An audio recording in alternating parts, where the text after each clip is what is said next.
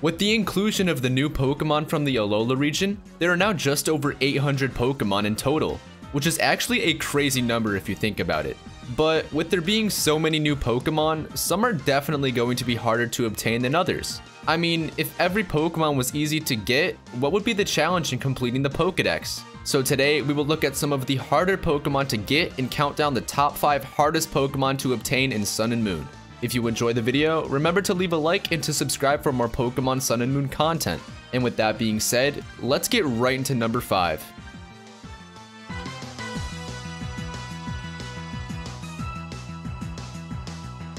In the number 5 spot, we have Salazzle. Salazzle is one of the newly included Pokemon, and I actually think it's really cool. It has a really cool new ability called Corrosion that lets it poison Steel and Poison-type Pokemon. But even with that being the case, it is unfortunately kind of tricky to get your hands on.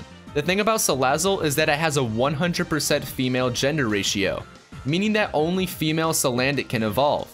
This normally wouldn't be too much of an issue, but considering the chance of a Salandit being female is only 12.5%, it makes this process a little tricky. You find yourself hopelessly running around in the wild or using the SOS method just to get a female Salandit to appear. Some players are luckier than others and find their female Salandits pretty easily, but if you're one of the more unlucky Pokemon players, the process of getting Salazzle can be pretty difficult.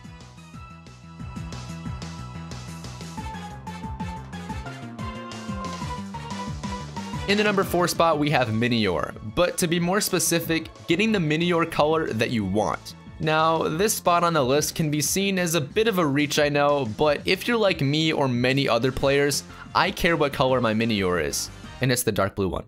I like the dark blue one. If you don't understand what I'm talking about, let me explain. Minior is a very unique new Pokemon. It has a new ability called Shields Down that causes Minior to break out of its shell when it gets under half HP. And when Minior breaks out of its shell, its core can be one of 7 different colors. So every time you encounter this Pokemon, you have a 1 in 7 shot of getting the color you want.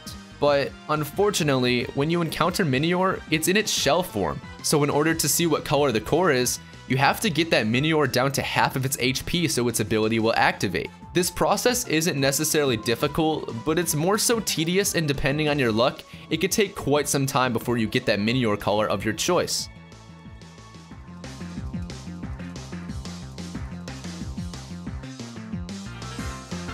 In the number 3 spot, we have Toxapex. It's important to know that you unfortunately cannot find Toxapex in the wild, so if you want this Pokemon on your team, you'll have to catch a wild Mareanie and level it up to level 38. Seems simple, right? Well, the leveling part is simple, but actually encountering a Mareanie is definitely not an easy task. The way of encountering Mareanie is actually rather peculiar because you actually can't directly encounter it in the wild. Instead, you have to encounter a wild Corsola, which only has a 20% encounter rate in a bubbling fishing spot at Melee Sea. And once you've finally found your Corsola, you have to count on that Corsola to call for help and pray to Arceus that the Corsola calls down a Mareanie. And the chances of this happening is only 20%. This process of simply getting Mareanie can be such a struggle. For me, it only took about 30 minutes, but some others have struggled a lot more. And once you finally got your hands on that Mareanie, all you have to do is level it up to 38 and it will evolve into one of my favorite Pokemon of the Alola region, Toxapex.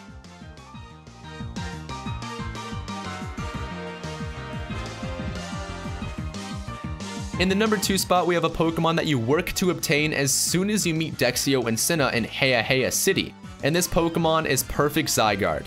After you beat either Dexio or Sinnoh in a battle, you are given the Zygarde Cube, and from there your mission is to gather 5 Zygarde cores and 95 Zygarde cells that are scattered all around the Alola region. As you can imagine, getting every single core and cell is definitely not an easy task. This task is even more difficult when you almost have all the Zygarde cells, and you have to roam the region for the last couple that you need. Once you get all of your Zygarde cores and cubes, all you have to do now is head to Route 16 on Ula Ula Island, head to the lab, use the machine, and boom, you have your perfect Zygarde. Fortunately, the task to get this Pokemon is definitely worth it, because Zygarde Perfect is arguably one of the most powerful Pokemon ever.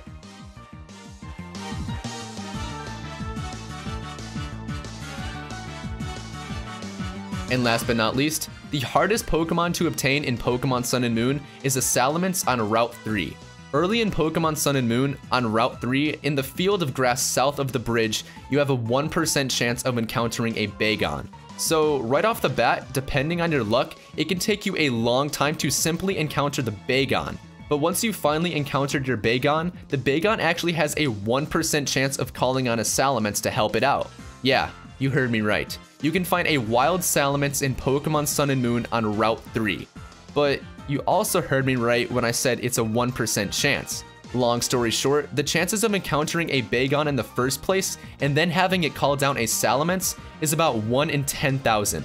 There are definitely easier ways of obtaining a Salamence in Pokemon Sun and Moon, but if your objective is to obtain it on Route 3, it is definitely going to be difficult. And that's going to do it for the video. If you enjoyed it, make sure you leave a like rating and to subscribe for more Pokemon Sun and Moon content. Peace out, guys.